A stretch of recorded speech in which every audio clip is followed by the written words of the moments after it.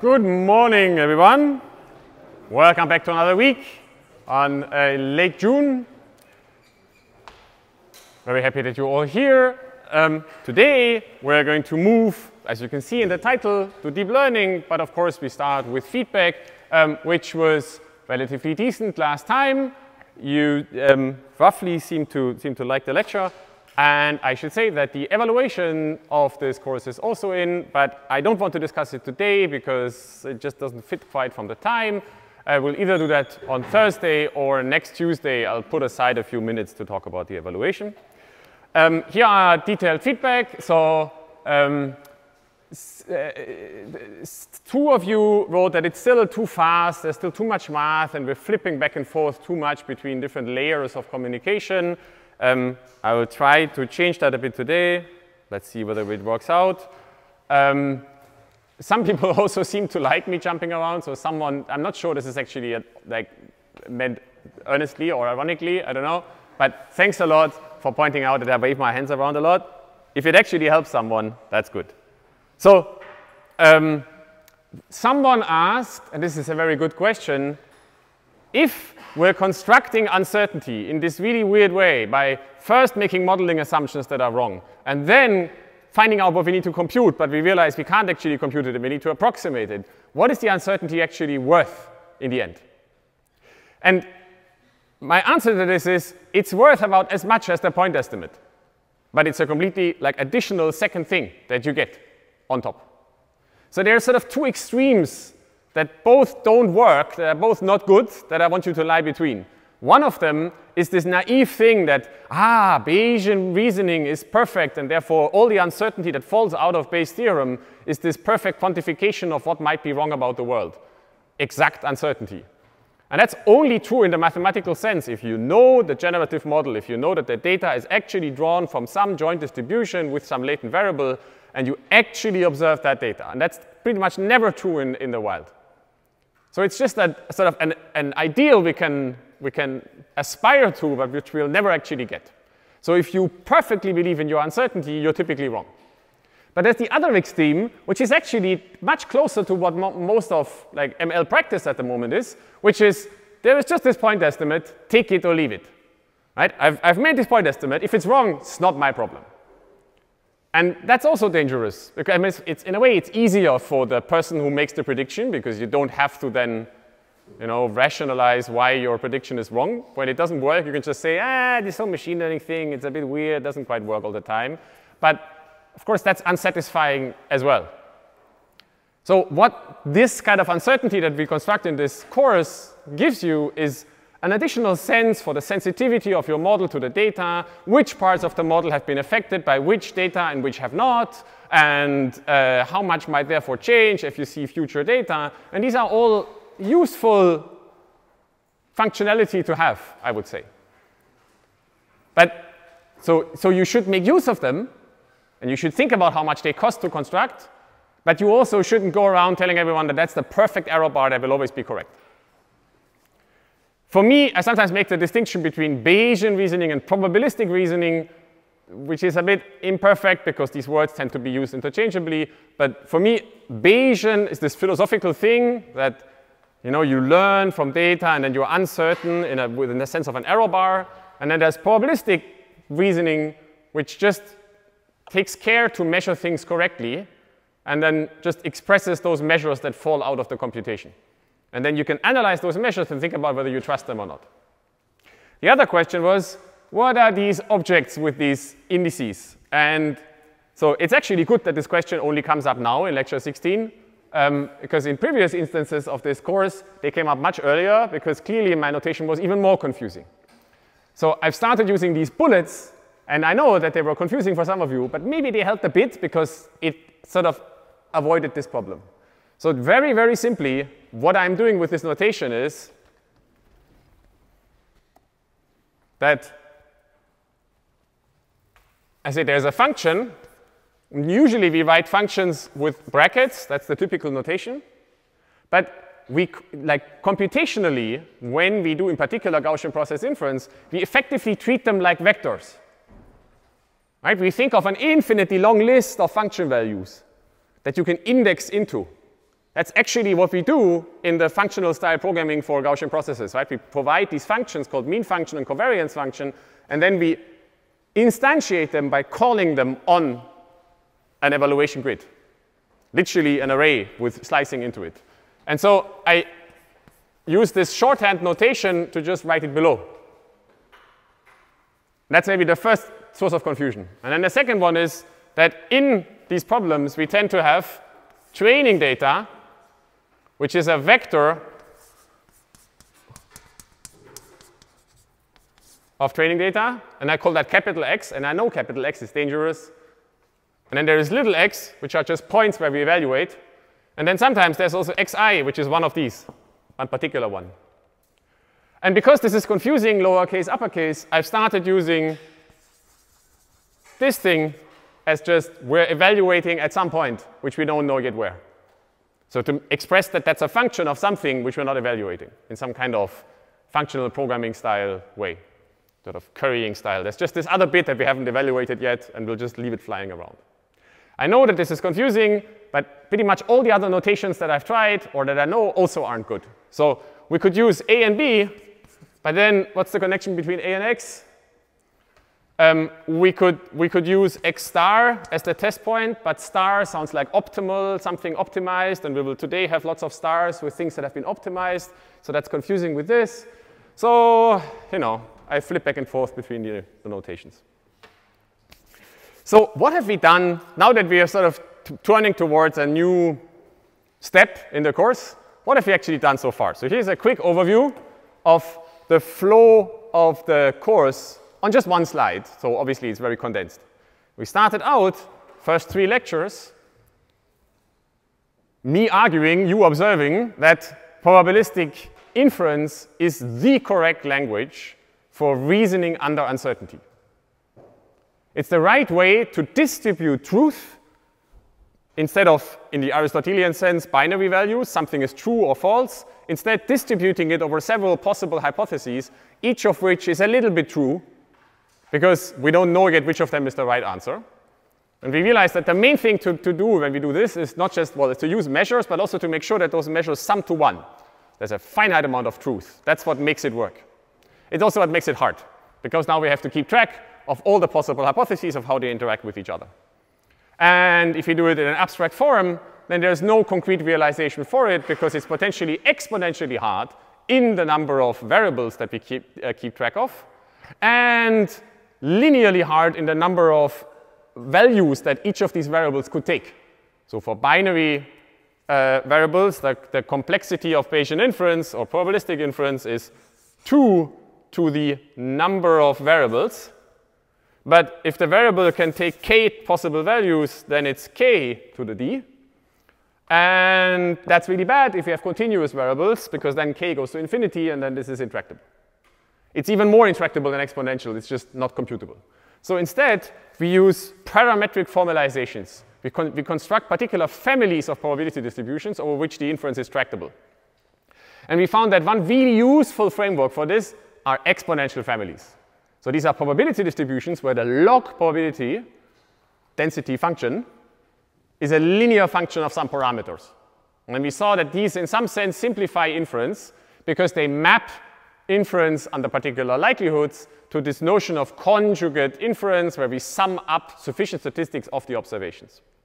This becomes particularly interesting for one of these exponential families, which is the Gaussian one, the one where the sufficient statistics are polynomials, the first 2 moments of the data set, because then inference turns into linear algebra. And that's very good, because computers are good with linear algebra. And so the last, so this was exponential families, was lectures 4 and 5, half of 6. And since then, all the way to now, we've basically exclusively used Gaussian probability distributions for all our inference needs. And that might sound like a big chunk of this course, but also linear algebra is a big chunk of what computers do, so that's kind of useful. In fact, we saw that we can do really powerful stuff with this framework. In particular, we can learn functions that map from an input domain x to the real line through a little trick that is called linear regression, of course, and you've seen it before, which is that we invent a function phi, a representation, that takes in the input x, takes care of it, it surrounds it, it masks it, and computes a bunch of feature vectors, or feature numbers, actually, features, values of features, which are real numbers. So it maps from the input domain to a real vector space. And then we describe the function as a sum of these features with some parameters, some weights, w. And so this notation is just a clean, nice, modern linear algebra way of writing a sum between the feature vectors and the weights. And then we saw that this is quite a powerful language. We can learn nonlinear functions with this because while this is a linear function in W, it's a nonlinear function in X. So we can learn functions that map in various complicated ways, including on really complicated input spaces, like multivariate input spaces, like structured input spaces. And we can even learn structured outputs, which we'll get to in a moment. So this is a really powerful language for functions. And then we made an interesting observation, which is that when we do Gaussian inference on these type of functions, we actually never encounter a lonely feature vector lying around. Instead, the only thing we really have to compute that actually matters is this inner product between two feature functions weighted by some covariance matrix, sigma. And that led us to this interesting observation that maybe we can get away without these features and by instead replacing this sum with an implicit sum. For example, sort of some other way of efficiently evaluating this object without this sort of detour to computing the features. In particular, it's even possible to do this with infinitely many features because there are some series. This is basically a series expansion, right? So it's a sum over phi I, sigma I, j, phi j over I and j. And if sigma is a diagonal matrix, it's just a sum over phi I with different inputs. Sometimes it's possible to do these series in a closed form expression, even if they have infinitely many entries, and that's called a kernel, or that's a special case of a kernel. This whole object is always called a kernel. And so we realized that we can learn quite expressive function spaces, or functions in expressive spaces, with this framework called Gaussian process regression. It also has a neat connection to concepts in computer science, like functional programming, which we exploited in the code. And now in the last two lectures, we realized that not all regression problems are of this type. So this is here already quite general in terms of x. X could be pretty much anything, but the output has to be R, a real line.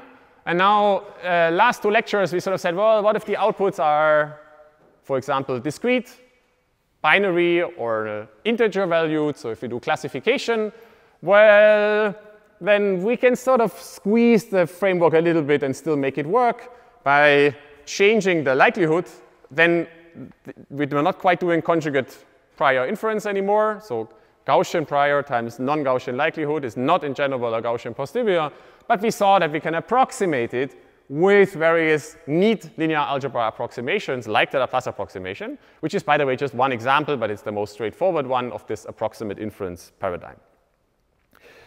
So that's a big chunk of a classic machine learning course in probabilistic reasoning.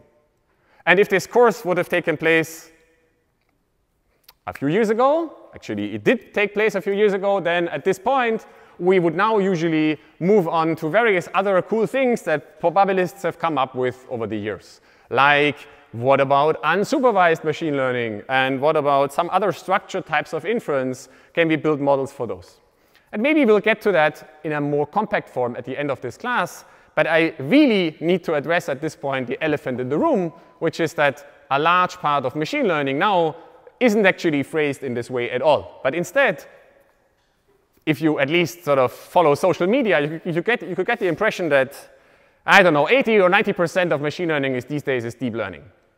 So because you're younger than me, I should point out that that has not always been the case. So historically, the field has evolved maybe at least along two different viewpoints, maybe three. So when I did my PhD a while ago, there were people who worked with kernels, and they called themselves statistical learning theorists, and they wrote lots of math, and they did all this stuff that we've done here before. They talked about reproducing kernel Hilbert spaces and convergence rates and learning rates and so on.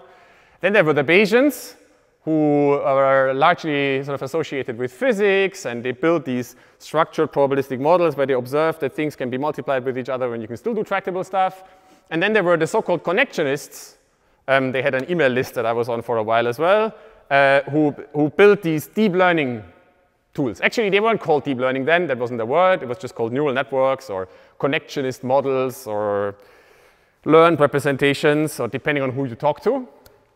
And everyone else was sort of looking at them with a little bit with disdain. That's not, it's a bit of a trope as well, but it's also not entirely untrue, because these models tended to be really bad, difficult to use.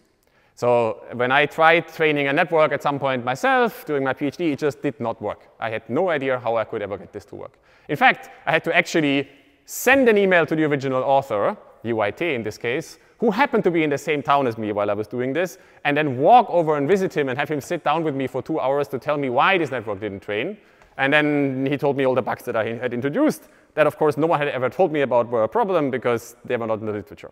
So there was this trope that there were literally only 2 groups in the world that could train a deep net, Jeff Hintons and Jan LeCun. And maybe this is to some weird degree still true. So some people told me in the feedback that you didn't yet have a deep learning class.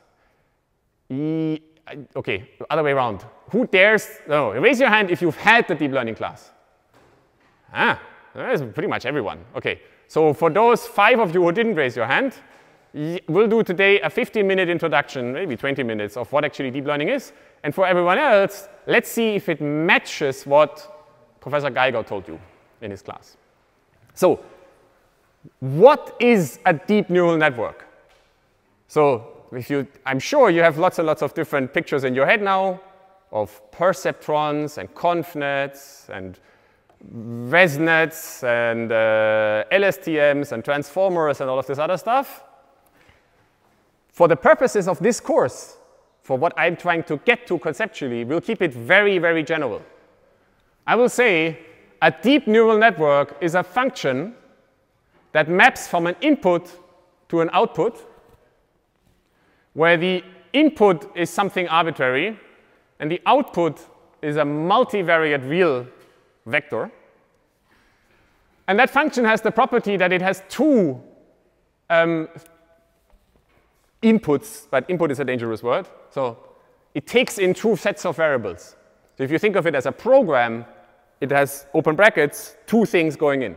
One of them is the input x, it's the thing that it maps, that it takes in and then maps onto. Like that maps, does something with, maps. And the other thing are variables that I will call parameters, specifically, which change the behavior of this function. And that's actually it. So if you just write it like this, there's not really a need to call it a deep neural network. It's just a function. And maybe that's important sometimes to point out that this is what these things are. It's really just a language to write parameterized functions. Now, the typical setup that makes it deep is that usually these functions are written as some kind of hierarchical recursive construction in one form or another.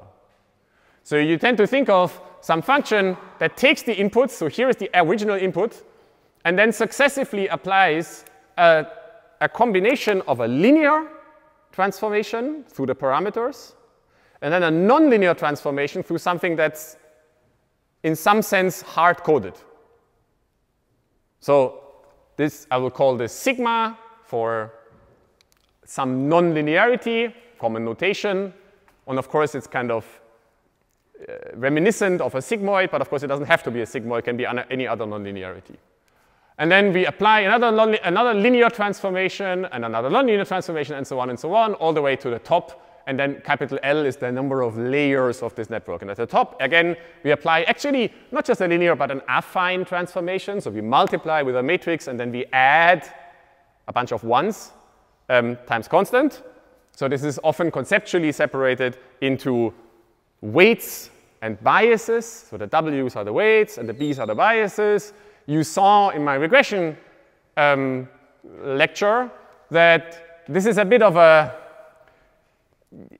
I'm actually not sure myself how useful this distinction is, because conceptually we could just say, well, let's just add one more feature to the output, right? This nonlinearity could also just produce one set of vectors that is unit. and then we could get the biases into the weights. So it's not a super big deal, but it can be numerically sometimes convenient to separate them from each other because they tend to have different scales. OK, this is it. That's what a deep neural network is. And ever since this sort of structure kind of emerged, people have been super excited about it. And we will talk today a little bit about why. But first, let me show you some code that we're going to use also in the next lecture to really make this quite concrete. And what I've done is I've taken the standard tutorial for deep learning in JAX and adapted it a little bit so that it fits better to what we are trying to do. So here's some code that you can also find on Ilias. It's the usual crap at the start where I just load a bunch of stuff. And the important thing is that we're going to use JAX to do this, and we're also going to load an optimizer. Everything else is sort of as before. So the first thing we actually need is we need to define what a network is. So this is it. A neural network is this recursive application of linear transformations or affine transformations to an input. So we take in an input, we call this the activations, and then recursively compute activation times weights plus biases, and then nonlinearity. And here I've chosen a particular nonlinearity, ReLU. And this, by the way, is this sort of typical thing, right? You get to change the weights. You don't really get to change the nonlinearity. Of course, that somehow basically affects the nonlinearity as well, because you're changing its inputs. But yeah, there's this distinction. And that's it, actually. That's the deep neural network. Done. Now, of course, there are lots and lots of other ones. But this is my neural network, and I like it, and I'm going to use it. All right? Maybe on Thursday I'll even show you some more advanced code. I think it's sometimes actually useful if you have the chance to look at some sort of production quality modern deep neural architectures, because we tend to think of them as these super arcane, complicated things, but they tend to be just a few lines of Python. So if any one of you has looked at the Llama code, for example, which is maybe an example of a modern, large deep learning architecture that is publicly visible and not hidden behind some corporate walls, you'll find that it's just 300 lines of Python. It's not super complicated. OK, and then when we have this, we can do something with this network called predict that I won't talk about now, but in a moment, which just takes the outputs and transforms them into classification labels, because we need them to be probabilities. And then we can make a prediction. Well, actually, we can't yet, because I haven't told you yet what the parameters are. We need to instantiate the parameters first to be able to call this function. So this is done by an initializer in the deep learning lingo, typically, which looks like this. So this is a function that takes in the architecture. So this, in this case, is just a simple list of how wide each of the layers is. And then, or in this case, a JAX random key, because we want to keep things deterministic. And a parameter, a simple one in this case, and then just goes through all of the layers. And in each layer, produces a weight and a bias, and that's it, returns it. So now we can tell this function what kind of architecture we want. By the way, I need to actually run this code so it doesn't do anything. Okay. And for that, we need to set some parameters. These are global parameters, so I set them in capitals. We're going to do binary classification on a two-dimensional input space. So the input space is an image that looks like two-dimensional. There are dots in there. And then we map onto the first layer, which is 128 units, and then on the second layer, which is 64 units, and then on the output, because I do binary classification, it's a univariate output. Now we have to set these parameters, and now here come some magic numbers that we just have to believe, because I played around with them. Somehow they are right.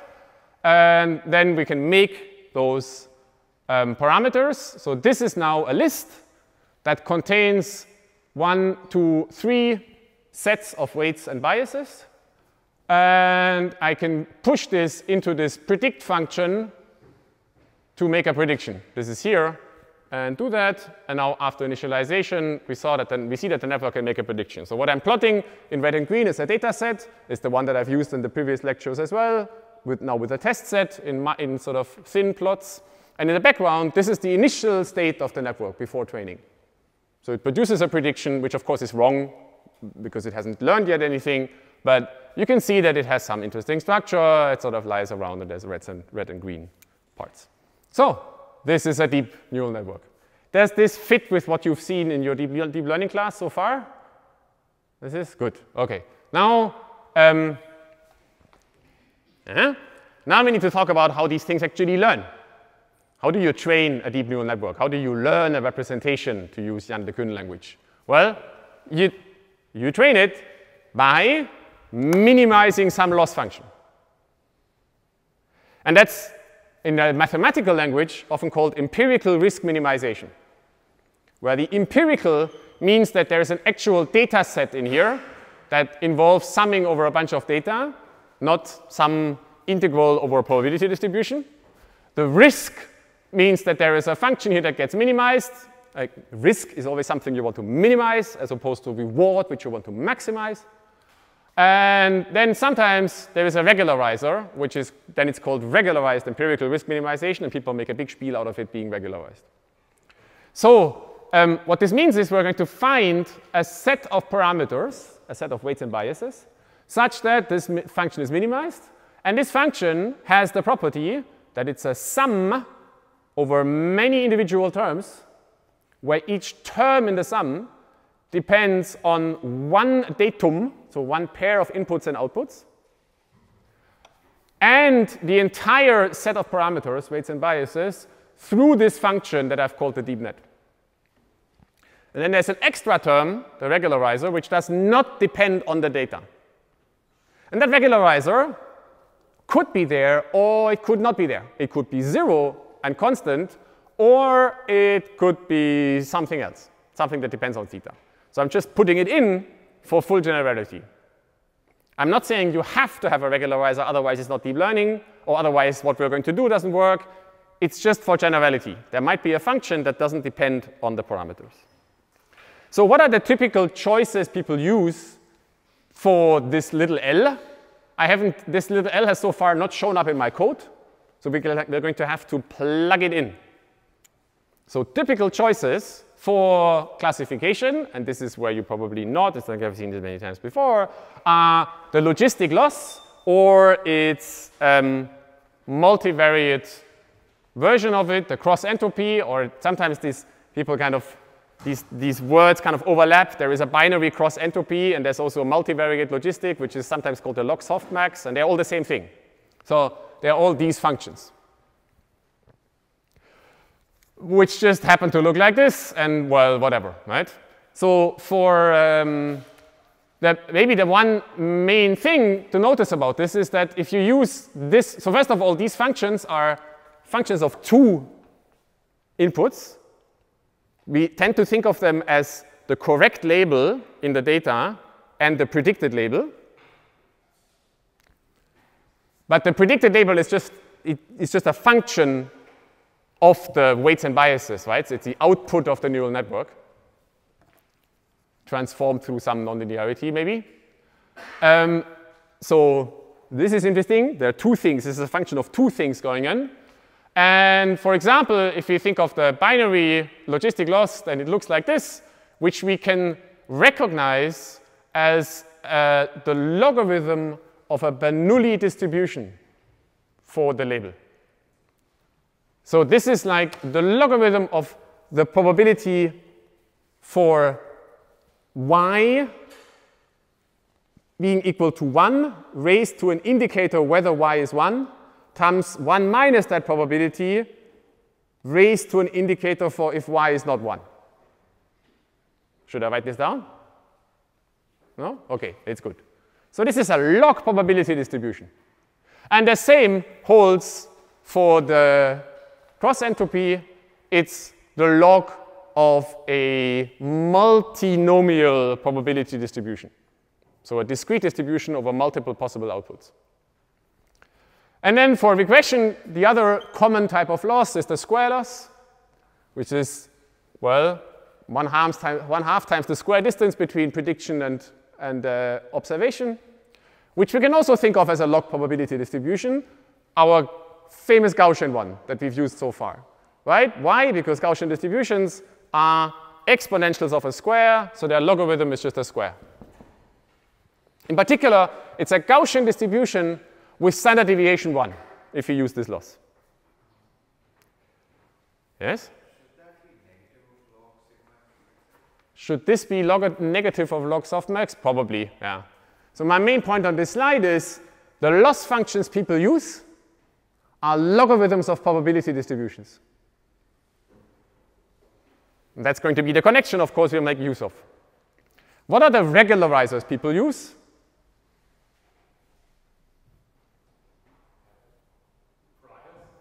Yeah, they're priors, but what are the actual choices?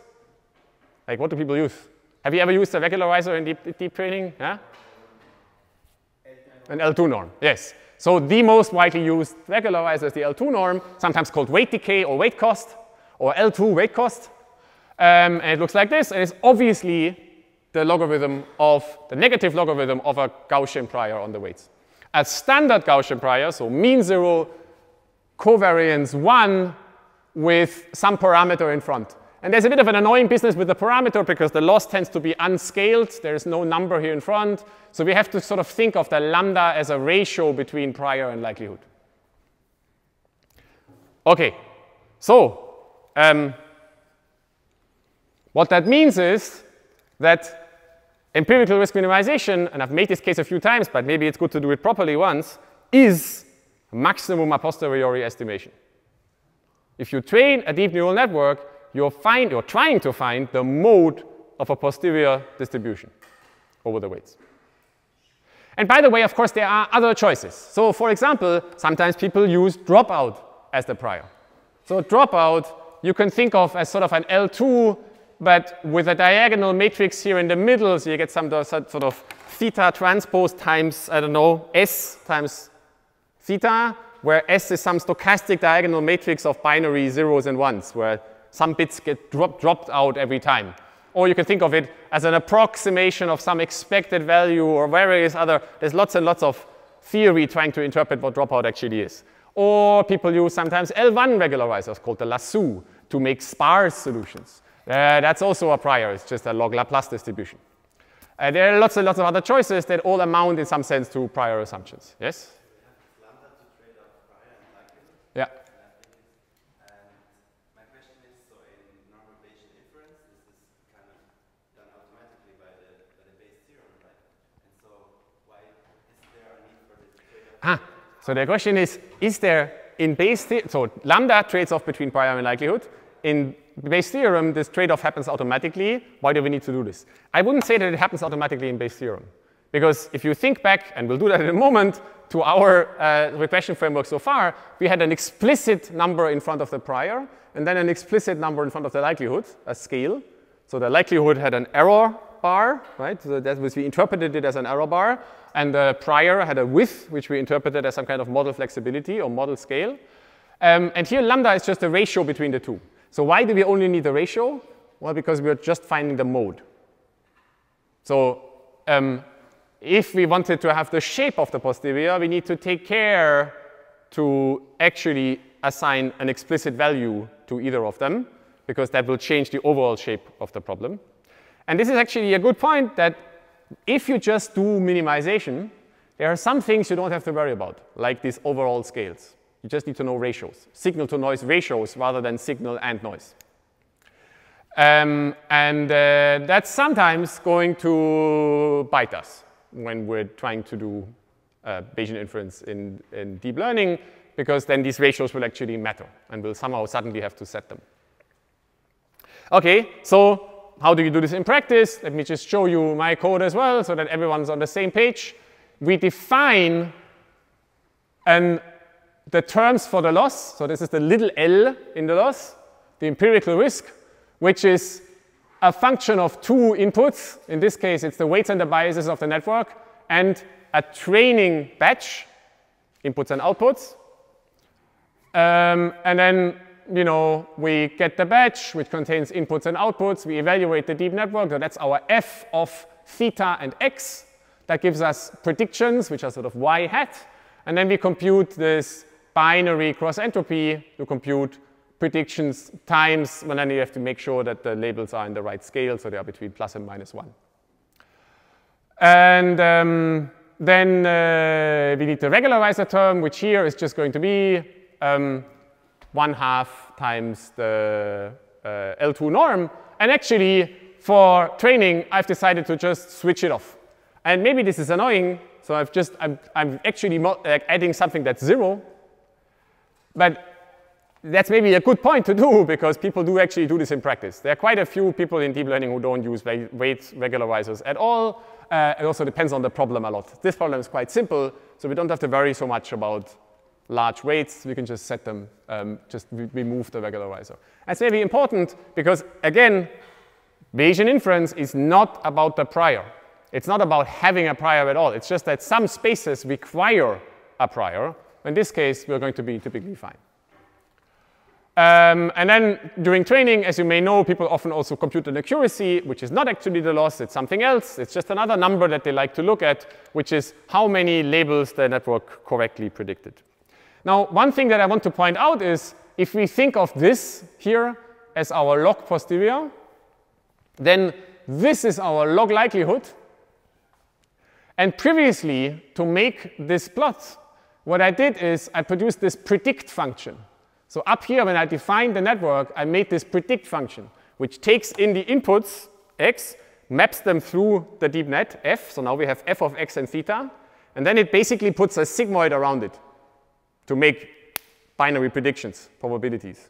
And in fact, it doesn't return the sigmoid. It returns the log of the sigmoid. So you may notice, if you think about it a bit, that this function is actually pretty much the same thing as the empirical risk. It does the same thing. It's actually part of it. The only thing it doesn't do is multiply with the exact labels to get a risk. And this is sort of a totally minor code design thing, that it's sort of convenient to have these separate things, predict and risk. But it has led to some parts of the community thinking that there are these two different parts. There is training, and then there is inference. There's learning and inference. Learning is when you train the network, and then afterwards when you give it an input. It's called inference. But it's really just predict, because the two call the same function. Why? Because learning is inference. That's what the probabilistic framework says. There are even workshops at New Rips, at least there were a while ago, called inferning, between inference and learning. What can we do between inference and learning? And I don't think this is a helpful metaphor. So it's important to realize that the bit we do during training is not so different from the bit that we do during prediction. It's pretty much the same computation, including the output of the network. So the fact that there is a sigmoid added is not really part of the risk. It's just a likelihood. OK, so where am I with my code, actually? I probably don't. Like, I made this plot, so I can call this. And now what people then do is that they set up some sort of elaborate training scheme. So that scheme consists of building a function that loads the data from disk. That's called a data loader or a data stream. And in this case, because the data set is so trivial, it's very straightforward. We just take the data, we permute it randomly, which in this case we don't even have to do because the data is already randomly permuted. And then we just go through these random permutations, sample without replacement, and just return these training batches. So what this means is that when we then call an optimizer afterwards, we are going to, and we'll talk about this a bit more, replace this sum with a smaller sum, which is just a part of the data set. And that's nice if the data set is big, because then the computation is fast, but it also becomes stochastic, but we'll have to deal with that. So then we create this stream, and for some people who do, for the engineering setup, so people do large-scale deep learning, this bit, those 8 lines up there, are a big part of making things work, because typically the computation tends to be I/O bound, so getting stuff from the disk is actually harder than operating on it on a GPU. So you have to really think about how to do this efficiently, but here it's trivial for us. And then we use an optimizer, and these two lines hide this entire zoo of things that you could do.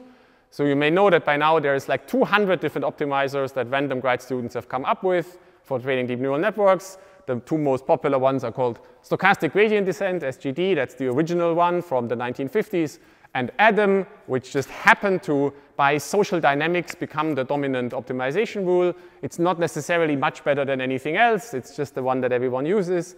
And then there are 150 variants of that called NADAM, ADAM, MADAM, SADAM, and also RMS prop and heavy ball and Nesterov and all these other ones. And you could spend an entire course on just listing all of these, but I'm not going to do that.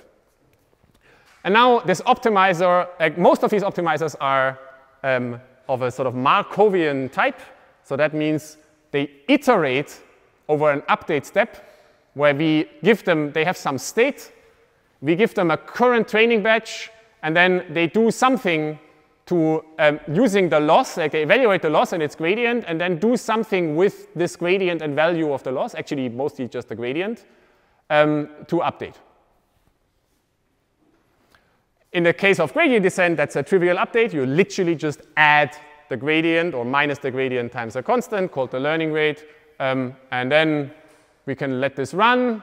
And in this case, this is going to run pretty fast because I am working on a tiny little data set. And you can see that the test accuracy and train accuracy have gone up all the way to 1. So now we're done. And we can ask this network to make a prediction, to call the log likelihood a few more times. This is, by the way, trivially fast in this case. Remember, last week we did this with Gaussian process classification, same data set, and that this prediction took like a second or so to do, or maybe a few seconds, so this is a bit different, and we get this output. So this was training. We get the loss going down all the way nearly to 0. In this case, this is a loss that actually is strictly non-negative. So the best we could get is loss 0, in contrast to the log likelihood we had last week, which could go below 0. We can also plot accuracy on test and train set. That's what everyone always does, because people, that's actually what people care about, weirdly. So they go up, go to 1, and now we have a prediction. And you can see that it sort of works. It's green where the data set is green. It's red where the data set is red. So fundamentally, as something you might want to do, it works. And you can immediately also see that there are lots and lots of problems with this thing. It also has these, so if you sort of mentally go back to lecture 6 or so, when I did regression, when I came up with feature functions and we did linear regression and learned all these really like weird functions with nonlinearities and kinks, some of you were like, ah, why should I use this set of features? Like, why is this not, like, why shouldn't there should be a better set of features? You see that the exact same thing is reproduced here as well. It's the same kind of pathology. We've made a hard choice of language to parameterize things in this case, these VLU nonlinearities, and we see them reflected in this classification output. Another problem that we'll need to talk about next week is, see all this green down here and all this red up there? That's a lot of confidence. That's very high. So the scale for this color map is 0 to 1 probability for the label. So what this network says is, up there at 4 minus 4, I am absolutely 100% certain that the correct label is red.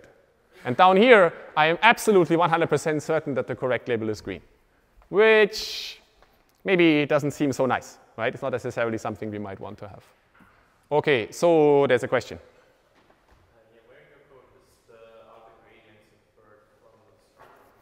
Where in my code are the gradients computed? So this happens sort of along the way, tiny little bit, here. So value in grad is a function in JAX that takes in a function called loss and computes its value and its gradient. And maybe this is a good point to sort of wrap up the first half of this lecture. This fact that I can write this tiny little line is probably the most important reason why deep learning is a thing these days. Because when I had this aforementioned conversation with UIT, these things didn't exist. Back then, we were writing our code in Java or in MATLAB, maybe. I know, Everyone has to snicker when I say MATLAB, but it used to be the thing. Everyone was writing code in MATLAB, even UIT. And you just wrote down the architecture. That was one piece of code called predict. And then you wrote a second function called gradient. And you just had to write the whole thing. There was no way to reuse something. I mean, maybe you could copy and paste some code. And then you let it run, and it didn't produce the right gradient. And then you had to check, and you had to go back and forth and find that there was a minus missing somewhere or a 2 that you had forgot in your derivation about the gradient. And that made progress very slow. So what has happened over the last decade or so, maybe more than a decade now, is that the software stack has developed a lot so that we can now do things like this. And this means that this level of abstraction has allowed people to build really complicated models. So things like transformers would have been an absolute nightmare to write in MATLAB from scratch. And maybe someone could have actually done it, but then no one would have been able to copy it unless they had released their code. And then it would have been very difficult to change something because there was no level of abstraction. But computer science sort of came to the rescue and pointed out that you can do certain things automatically and you can abstract away all sorts of structure. And that's why we have this explosion of complicated models now, like transformers and all the other ones as well. With that, I am going to take a break. We will continue at 11:06. So there was a question during the break that I want to briefly address, which is I pointed at this code and said inference and learning are the same thing, and it's therefore dangerous to use this word inference at test time rather than learning, or the other way around. And maybe I did this too quickly and it was a bit too confusing. So the question is, why is the word inference wrong for this function? So in the deep learning world, there is a typical nomenclature that says there's learning and inference. Learning is the bit you do with your training set, where you change the weights. And then inference is afterwards, you've stored your set of weights, and someone gives you a new input, and then you make a prediction. And that's called inference. So what I'm saying is, using the word inference for this second process, this latter process, is maybe an unfortunate choice of words. Why?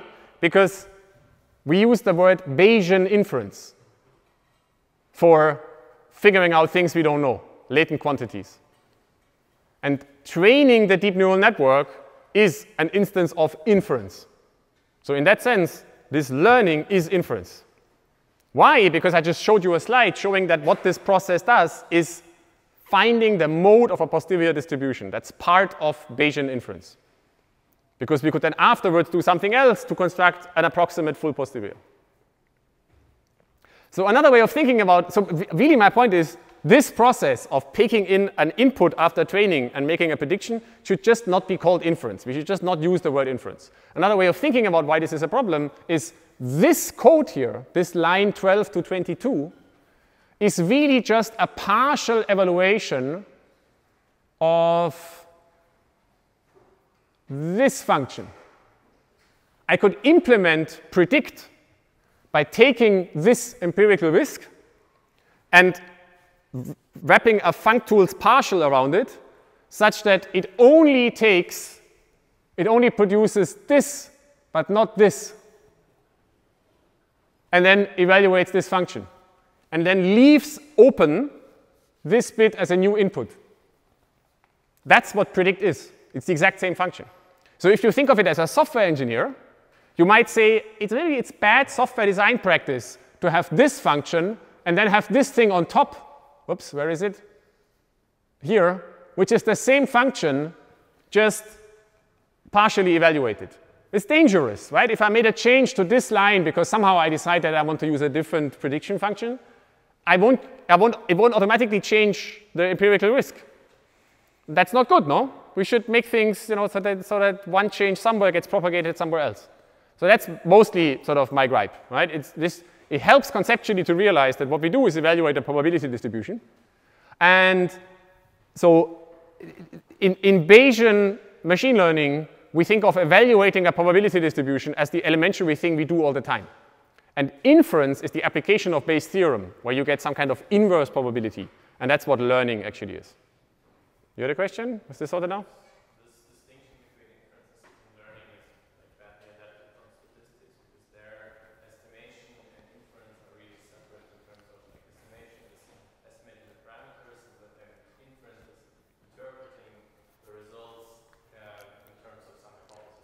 So you're matching, again, sort of the exact same problem that also exists in frequentist statistics, that there is seemingly a separation between estimating an unknown quantity and predicting an unknown quantity. But they are always just evaluating probability distributions. Sometimes they are forward probability distributions and sometimes backwards. So sometimes you apply Bayes' theorem and sometimes you just have the thing already. But they're just probability distributions, so they're the same thing. And that's maybe why we have a probabilistic machine learning class, to point out these structural similarities so that you can sort of save some RAM in your brain. You only have to learn one of these concepts. So now what I want to do for the remainder of today's lecture is to make very explicitly the connection to the stuff we've done so far. And you probably already have realized it by now, but maybe it's good to just really carefully do this once and for all. So in our course so far, here in this room, we started with regression, so regression, by the way, being, or supervised learning, being the same problem that much of deep learning addresses, by these linear models. So I've already spoken about these before. We decide that our function f, which seems to have the same structure as the deep learning f, has this particular form. We choose some features and then multiply with some weights. And I already mentioned when we did this, so in passing, but it obviously confused a few people, that this is like constructing a single layer neural network. It's like taking the inputs, applying some features, some representation of the data, and then multiplying with some weights to get a prediction. So this is a special case of the function I showed you called network, where there is no hierarchy. It's just take the input, apply the nonlinearity, multiply by the weights. It's literally sorry, I'm going to scroll around in code again. It's this function, but we comment out this bit. We just don't do multiple layers. We just take the last layer, multiply the weights, add the biases, done. That's it. That's the same thing. So of course, you could think of this also as saying, if someone gives me a neural network, I can just call that phi, and then W1 are just the last layer of the network. That's it. That's the same thing. Yes? So previously you said that with deep learning we have at the end the same problem, that we don't know which features and stuff like that as in here. But isn't the claim that deep learning makes exactly that at least the features are kind of inferred from data? So this is exactly, now your question is about this sort of ongoing, or by now it's probably settled, but this debate that raged in the machine learning community for quite a while. Is it actually a cool thing to learn phi, to learn the features? Or as the community says, learn the representations. So there's a conference called ICLR, ICLR, International Conference of Learning Representations, that was created in the early 2011s, 2012, something or so was the first time ICLR happened, which was created because the people who wanted to do this, learning phi, felt that they weren't allowed to publish their papers at New RIPS, the main conference of the back then machine learning. And by now so this is one of these famous XKCD memes, situation afterwards. Now we just have 3 conferences. Previously we had 2, now we have 3. ICLR and ICML and New RIPS. Because everyone does this now and learns representations. But of course you could have a question, is whether this is actually more powerful than to do Gaussian process regression. And we'll talk about that in 10 minutes, so let's get there. Maybe just to point out again, because we use phi, we get to pick we can sort of get to pick a feature for arbitrary inputs. We never need to actually deal with x. Phi takes care of x.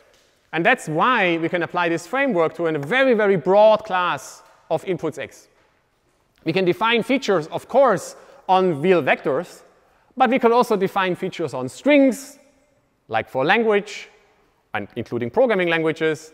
We can define features on graphs to do material science and biomedical science and learn properties of molecules and genes and proteins and so on. We could even write features for functions. So the input x could itself be a function. Then what we are learning is an operator, something that operates on a function. This is a topic that is currently quite hot in machine learning, in particular in machine learning for the physical sciences, because it allows constructing simulation methods. You give me a differential equation, I tell you the solution of the differential equation. That's a map from a function to a function, an operator. And you can go even crazier and apply this feature notion to pretty much arbitrary concepts you can think of, including Gödel numbers for the Turing machine, so programs for the universal Turing machine, and then learn properties of Turing machines, if you like. Of course, you can't learn everything, because certain things are not computable, but you can still set up the framework. So how did we train this class of regression algorithms? We decided to do Bayesian inference. So the language we used was to say, let's make the prior assumption that the weights are Gaussian distributed and that the likelihood is Gaussian through this linear function, which is a linear map of theta. Why? Because I said that Gaussians are closed under all linear maps. So Gaussian inference under this linear connection is a closed form linear algebra. And then we apply Bayes' theorem, prior times likelihood divided by the evidence, observe that this particular choice of prior and likelihood gives a nice posterior, a Gaussian posterior with closed form expressions for the posterior mean and the posterior covariance, which happen to look like this. I had them on a few slides now already, and we realized that we can compute those with linear algebra and do all sorts of cool, interesting things. So this is the classic story for the Bayesian inference perspective on these classes of algorithms. And as we now know from the previous few slides, and because I've pointed it out multiple times over the course, there is an equivalent formulation in terms of empirical risk minimization. So you can think of the same problem as with prior and likelihood as finding the mode of a Gaussian posterior, which is equal to the mean. Why is this a Gaussian posterior? Because it's in the logarithm, the sum of a square regularizer and a square loss. So the sum of two squares is another square. Right? The sum of two quadratic polynomials is a quadratic polynomial. And therefore, the posterior is the exponential of a square, and the mode of this posterior, the mean of this Gaussian distribution, is we could find by minimizing the negative logarithm of this posterior, which happens to be the sum of two squares, and we can rearrange and find this expression that I had on the previous slide literally by minimizing this function. So Gaussian parametric regression, least squares regression, is single layer shallow learning.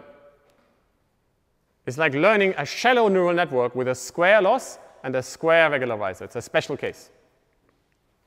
It's a special case that, and by the way, the curvature of this empirical risk function, the negative log posterior, is equal to the inverse of the posterior covariance.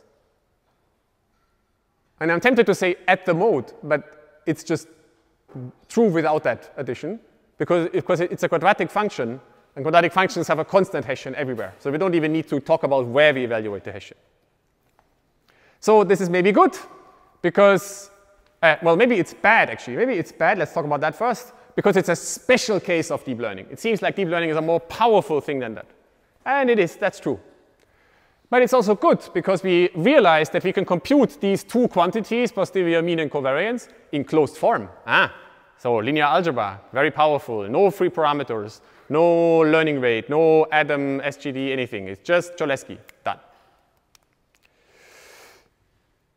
And then what we did when we did Gaussian process regression, effectively, was to look at this network and sort of say, well, what if we add more and more and more and more and more weights until we somehow can do the linear algebra in closed form without ever looking at the weights. So we then ended up with this framework that was motivated in a sort of from the Bayesian perspective.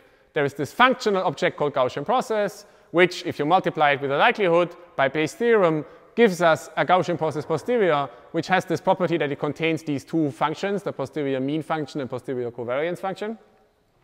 And we actually then realized there was this lecture on the theory of Gaussian processes and kernels, where you all kind of went, whatever, where I tried to point out that this is sort of effectively like training an infinitely wide neural network.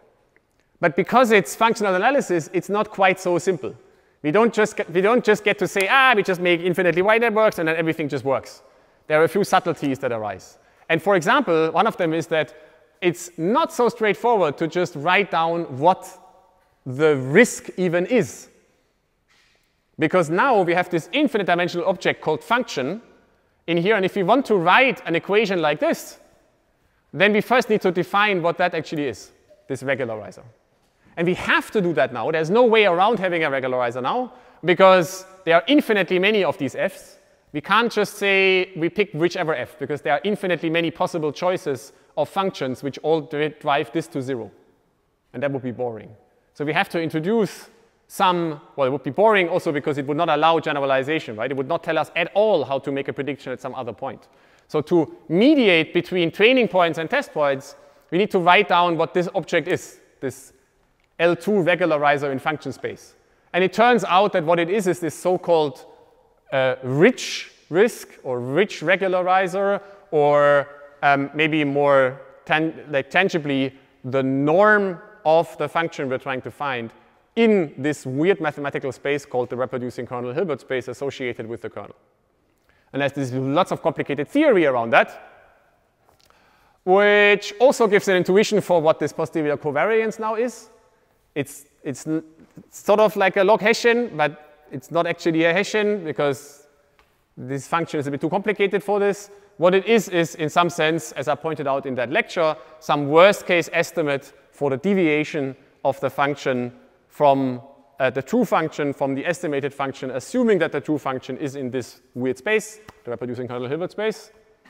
And we also saw in passing that there's this theorem that says you can write any such function as a sum over countably many such feature functions. And how exactly they arrive is a bit tricky and complicated, and I spoke about this at length during that lecture. But the main point about this insight is that, yes, indeed, we can think of Gaussian process regression as infinitely wide neural networks, countably infinitely wide, where the individual units are those things called eigenfunctions of the kernel. And then in the last two lectures, I said, OK, and now what about classification? So if we need to predict labels that are not real numbers, then we just take this likelihood, which looks like this logistic function. And by the way, there are other likelihoods, but this is the one that I like to use, or that everyone else also likes to use. And if you're wondering why, well, check out this week's homework. It might give you an idea for why this might be an interesting thing to do. Then mostly we just realized that using this likelihood is exactly equivalent to using this binary cross entropy term, this logistic loss that I've used in the code that I just showed you in the first half of this lecture. So it's really the same thing, right? Now we're very, very closely connected. Quadratic regularizer cross entropy loss is exactly what we've been doing. And now I briefly need to point out that, of course, most classification problems are not binary. They're not just one label versus the other, but there are multiple labels. You know, computer vision, your standard task is this, car. Is this image a car, a human, a baby, a banana, whatever? That's a multi-class classification problem. And here I just need to point out that for your sake, I've decided to only do binary classification. And I'll use 5 minutes to tell you why. Because, of course, we could do everything we've done so far in a probabilistic version also on multi-class classification problems. So how would that work? Well, the idea is that for the last layer of our neural network, the output of our network is not going to be a single scalar, but it's going to be k numbers, where k is the number of classes that we're trying to predict. And then we take a softmax over those classes. So for that, we have to turn this vector of weights into a matrix, a rectangular matrix that maps from this last layer to the top one. And in our code for the definition of the network, of of course, this is relatively easy. It involves putting something other than a 1 in this bit of the code. And then we just have to make sure that the data also has the right shape. So I left some comments in there where we do this. So when I make a data set here, I've left in some code for, you can of course take data and make it of this shape. And then what we need to do is we need to somehow come up with a probabilistic formulation of what it means to learn multiple output functions. And this goes in the Bayesian machine learning world under the notion of multi-output Gaussian processes. And the formalism for this is that you effectively write a covariance function, a kernel, that defines the covariance between the sixteenth output of the function at location A and the dth output of the function at location B. So that's now a function that takes in 4 inputs rather than 2. But of course, you can imagine a reshape where the tuples of 2 become just 1 input. Right? So on the left-hand side, you have input AC, and on the right-hand side, you have input BD. And then everything just becomes a complete array-centric programming nightmare.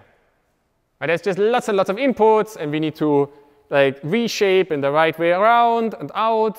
And the piece of Python code that I used for Gaussian process inference so far actually allows for this to work, but it's not exactly nice, because it's even more dimensions that go into the input of the kernel. It's a bit painful. You saw Marvin do a variant of that in his tutorial if you were there. And there are lots of interesting structures about this. So for example, one thing people tend to do is that they assume that the covariance between the inputs and the outputs factorizes. So there's one kernel for between the inputs and one kernel for between the outputs. This is like assuming that there are weights generated for the input layer and the output layer separate from each other. Or if you think of a single layer neural network, that means you learn the rows and the columns. There's a generative process for the rows and the columns of that output weight matrix, and you just take the outer product of them. And that has all sorts of interesting algebraic results. You get nice structure in the covariance matrix called Kronecker structure, which speeds up the computation. You can do it faster, and so on and so on. And there are lots of cool little tricks. But if I would have done that in the course, it would just have confused you like crazy. So what I want you to take away is that multi-class classification is not a problem from the probabilistic perspective. It's not like we couldn't do it. But it's just even more tedious than what we've done so far. So we'll leave it as an exercise to the reader. So if you really want to do multi-class classification with GPs, you can look at this slide again and stare at it for a bit and think about what that means, and then you can actually do it. And I actually thought of giving this as a homework exercise this week, but I decided against it. So yeah. So I just want to make sure you don't think that it's like, this is impossible. It's just really sort of, we made some hard choices on how to design the code that you use for your homework so far. And now adding that later would be a bit painful. So that's also why I'll keep showing you binary classification, and why we will keep asking you in the homework to work on binary MNIST.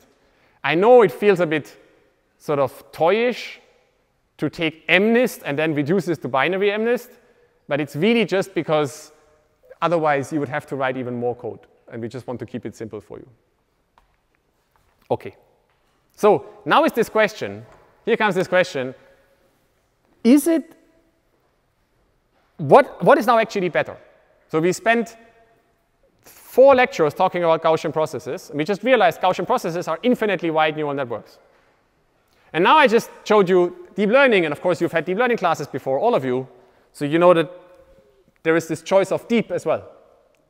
So we can do deep learning, and we can do infinitely wide learning. Non-parametric is a nice word for it. Which of them is better? Why do we do one over the other?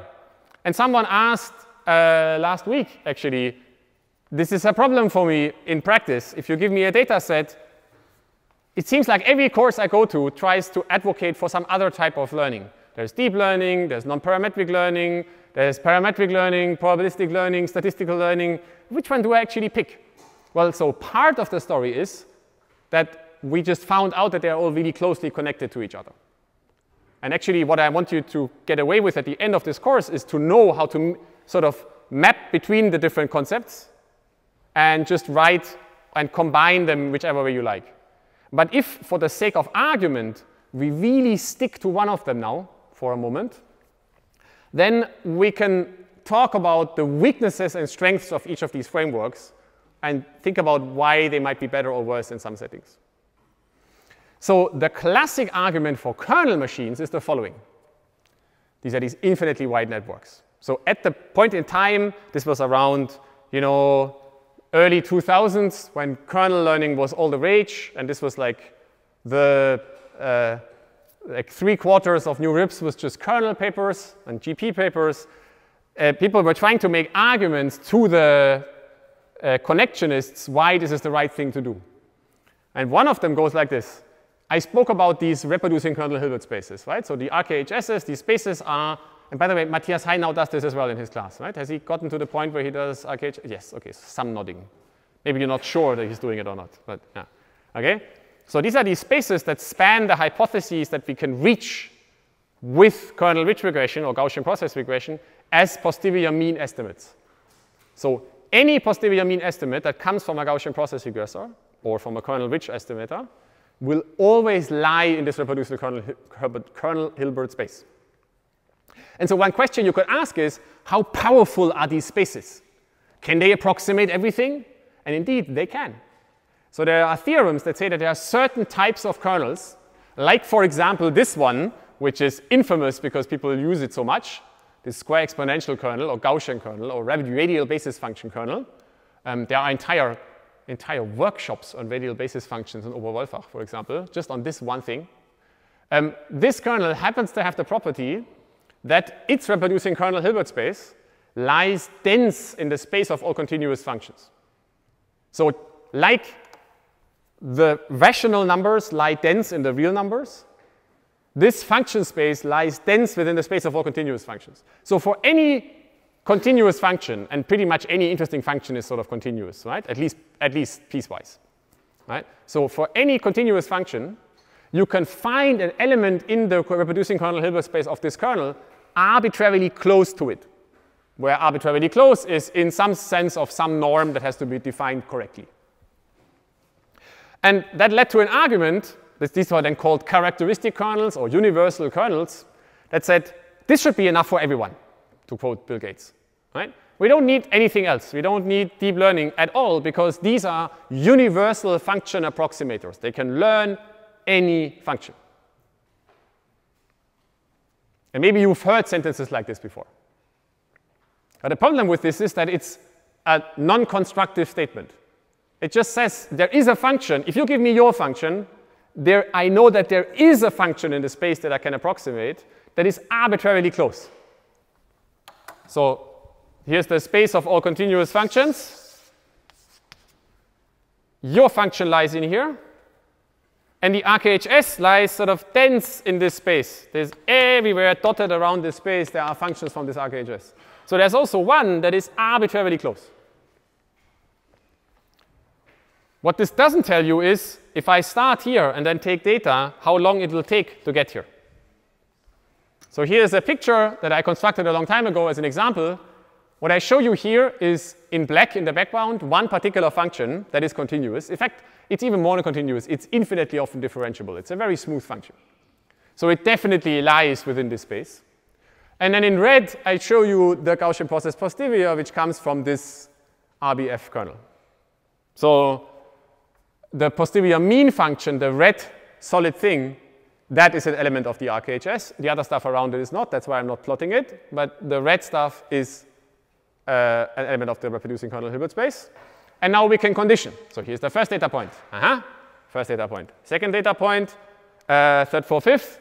And you can see that everything works. We're learning very well, right? It's sort of, we get closer and closer to the true function. So now we have 10 evaluations. And the function is beginning to approximate the black thing. Especially where we have more data, we get ever closer. And now we go from 10 evaluations to 20 evaluations. And this is what happens. And if we go to 50 evaluations, it looks like this. Totally crazy deviations. This also goes down here to like 10 to the minus 20 or so. I've just cut it off.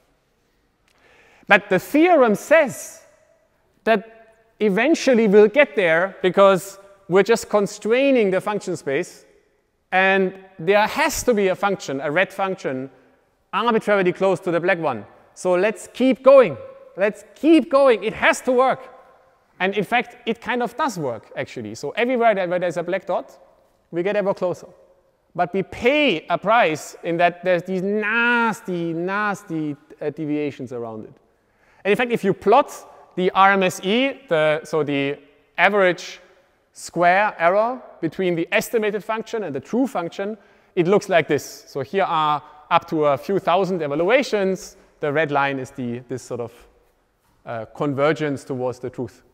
And what I'm plotting in orange is so this is a log-log plot, right? So orange plot, that are straight lines. Does anyone remember what a straight line is in a log-log plot from your data literacy class? It's a power law. So in this case, this power law is x, so number of function evaluations, raised to the -1/2 square root convergence. Square root is like the worst possible weight you could ever worry about. So that's the convergence rate of a Monte Carlo estimator. It doesn't get much better, much worse than that. You would like to have high polynomial convergence rate, right? 2, 3, 4, 5, something like this. Maybe even exponential, but you don't get that.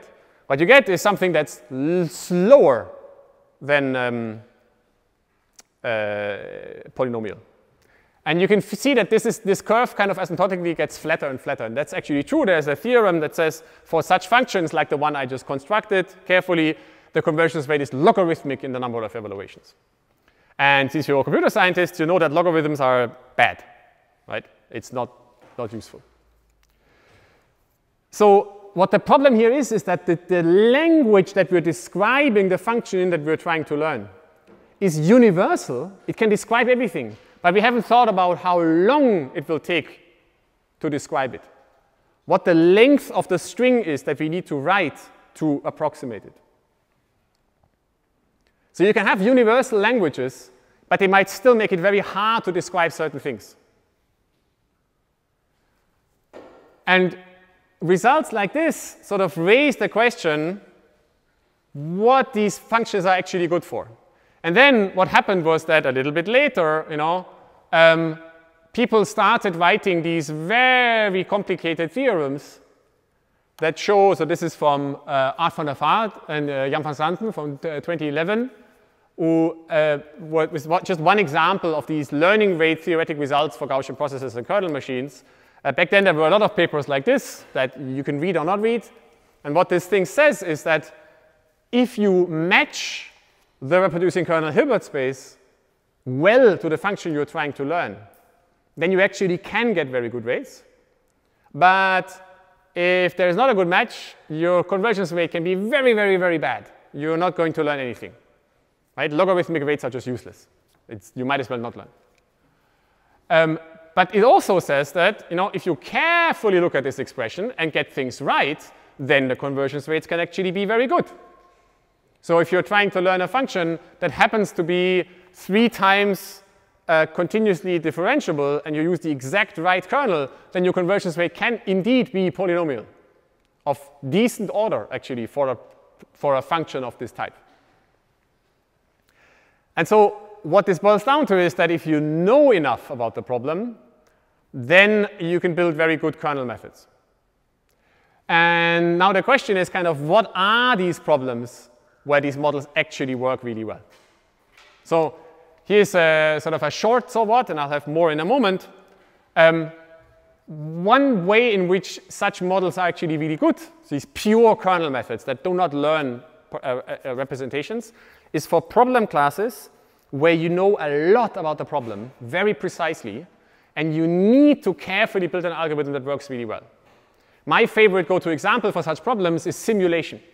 If your task is to solve a differential equation, Schrödinger's equation, Navier-Stokes equations, if you want to predict the weather, if you want to infer the properties of some material, then you need to solve a differential equation, and you need to be able to say, you have written down the differential equation, so you know exactly what's in there. You know that it says something like the second derivative of this function with respect to this variable plus the first derivative with respect to that variable times the second derivative, and so on and so on. Then you know that the function you're looking for has exactly this many derivatives, because otherwise you're not going to be able, there's no meaningful solution to the differential equation. But you also cannot assume that there are additional derivatives, because otherwise you're overly constraining the solution space and you might miss some interesting parts of the problem by imposing regularity. Now, doing this right is very difficult with deep neural networks, because with this choice, with this language that we have available, ReLUs and sigmoids, it's really tricky to write a hypothesis class that it exactly constructs the right types of functions. Think about it, like how would you build a neural network that can represent, through its weights, functions that are exactly 3 times differentiable? You will need a link function that is exactly 3 times differentiable. I mean, you can build those. It's not like they're impossible to build, but then you'll have finitely many of them flying around, right? Not arbitrarily many. So you have to be really careful about how many of them you have, and so on.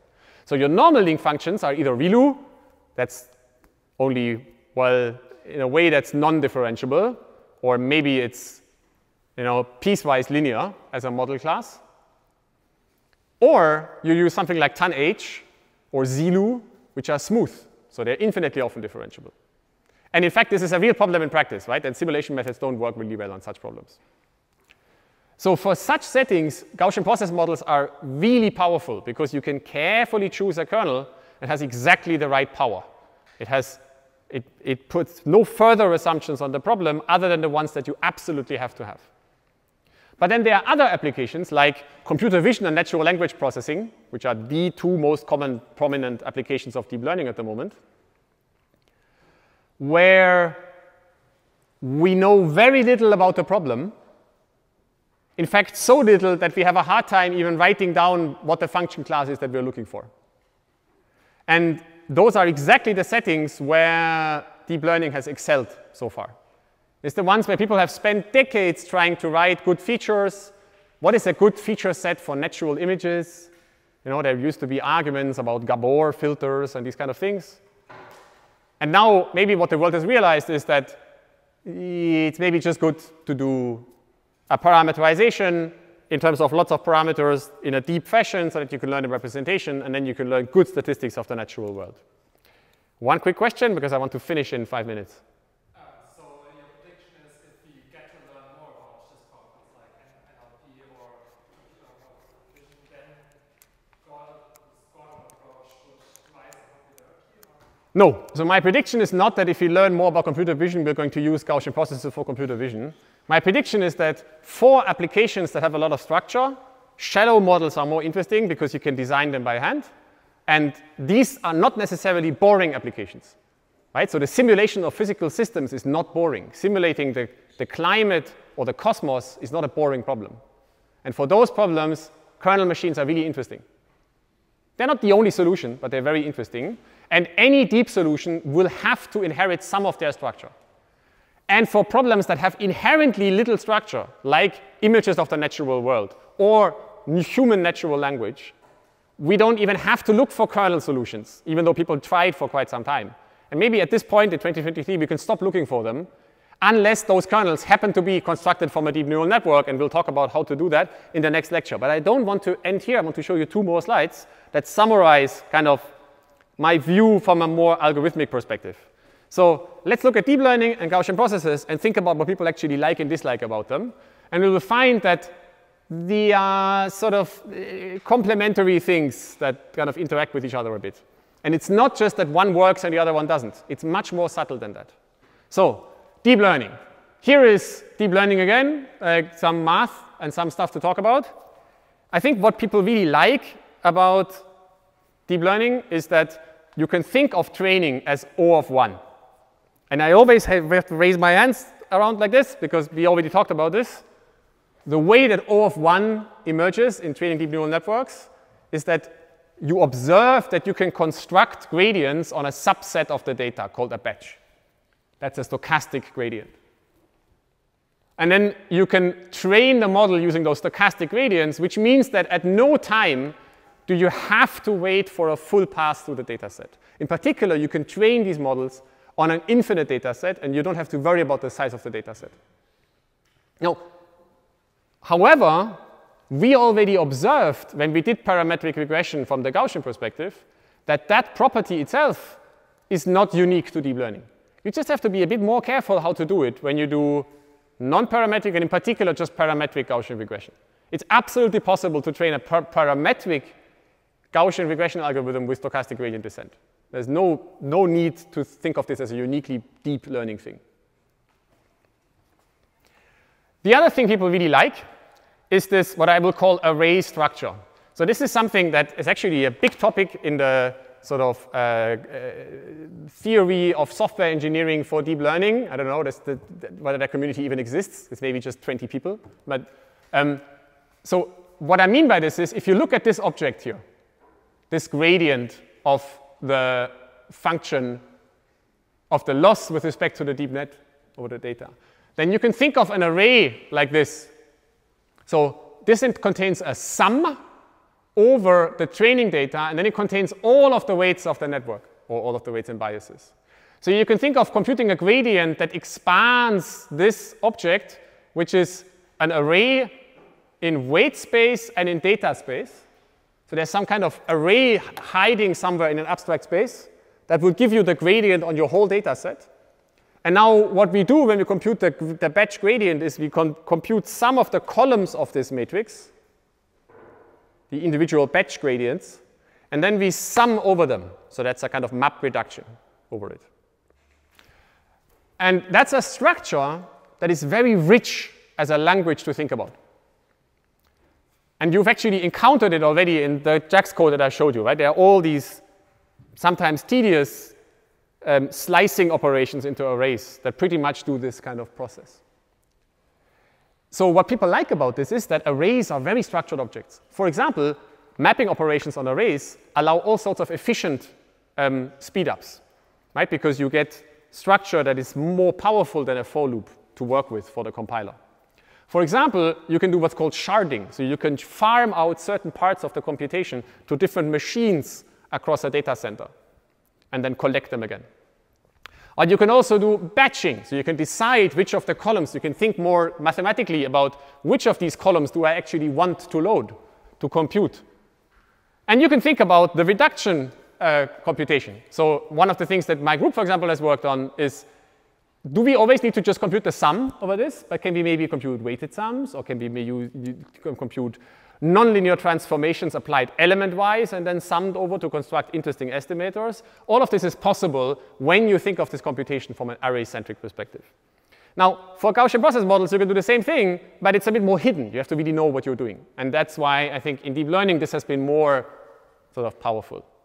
Another two things that are not so entirely serious that people like about neural networks is that, well, it's just, neural networks sounds really cool, something to do with the brain, somehow big. And it sounds a bit silly, but that's really how they were sold to the community. So Jeff Hinton has been on for 20 years about how the brain works. And he keeps telling these, he used to keep telling them, well, now it's a bit different. But he used to tell these stories about how he's trying to figure out how the brain works. And people just like that. It just gets people excited. In particular, PhD students, which is what matters. The other thing that's kind of nice, that's sort of an afterthought actually, is once you've trained the data, you can throw away, once you've trained the model, you can throw away the data.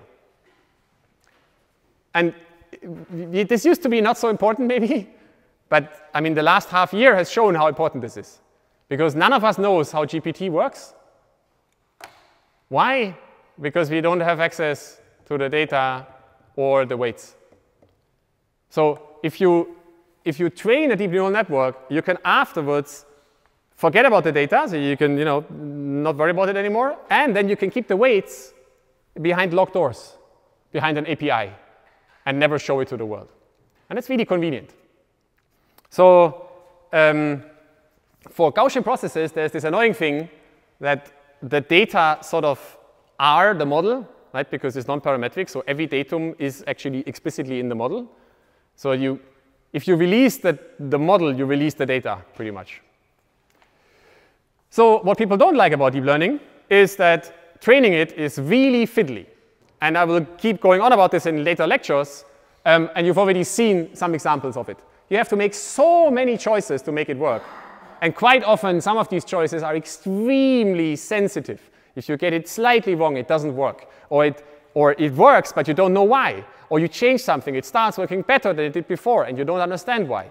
This is really bad compared to the setting in least squares regression, where it's just linear algebra, and everyone, well, not everyone, but there are people who really understand how linear algebra works. So they can write little black box algorithms that just work.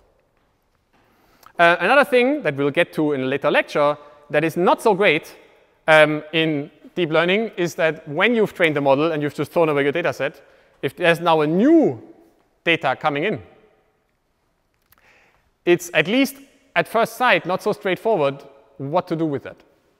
And it's a common setting in applications that you have a trained model that you've now deployed to the world. It's internet facing and people are using it, and you're collecting new data as it comes, and now there's a shift in the data set. You've trained your Spotify, you've trained a recommender algorithm for your users on music, the greatest music of the 70s, 80s, and 90s, and today, and now it's 2023, and people just want to listen to completely different music. So your model is trained on something that it doesn't represent anymore what's happening now. Of course, that's a different time scale, but yeah. So you can collect new data. You have access to the data set, to the stream of users. But what do you do with it? Do you always just go back to the old data, you mush it together, you let some SGD run somehow and hope that it works? That's a dangerous thing to do. And I already pointed out some weird properties of these models, that they have this very high confidence in weird regions where they really shouldn't be so confident. And that seems dangerous because it allows adversarial attacks. So what people like about Gaussian processes is that they are complementing this view. They are very structured models that you can train with linear algebra. If you have more data, we know exactly what to do. You did it as a homework. And there's beautiful deep theory for them. So what they don't like is that training is expensive, and so we'll need to fix that. So in the next lecture, I'm going to take the insights that we had today, which is that the connection between deep learning and all the stuff we've done so far is actually quite close, in the sense that we can think of the models that we've trained as shallow, potentially infinitely wide neural networks trained with a square loss, or in the case of classification, actually trained with the loss that people use in deep learning already, and a quadratic regularizer.